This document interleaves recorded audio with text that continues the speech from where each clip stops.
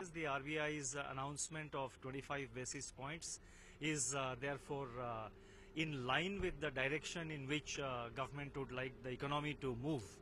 And the banks have also, some of the banks have already reset their interest rates, taking into account the marginal cost of lending, the MCLR. They have taken that into account and done some amount of reduction of rates. Consequent to all these measures and consequent to the RBI's announcement today, the banks will perhaps need to do some more of transmission of the reduction in the policy rates by the RBI. Thank you. So,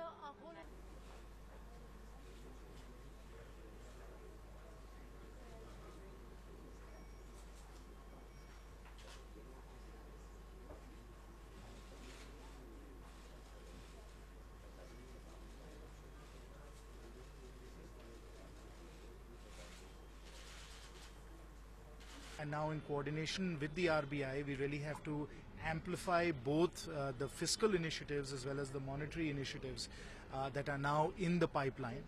And that really is what we are working on now, is to amplify the policy actions that we have undertaken. As we do so, we believe that we will provide the boost to the economy. some comments